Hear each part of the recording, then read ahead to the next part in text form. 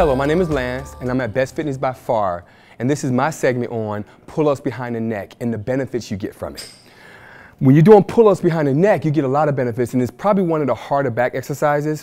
You work your lats, you work your traps, you work your rhomboids, and you work your rear delts. So you're getting a big benefit from it when you do behind the neck pull-ups.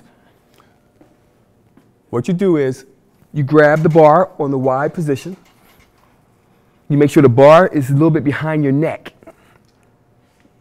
You hang there for a second, you cross your feet, and then you start pulling with the bar behind your neck. If you're just getting started with this, you may want to do maybe 3 or 4, and as you get stronger, start working yourself up to more.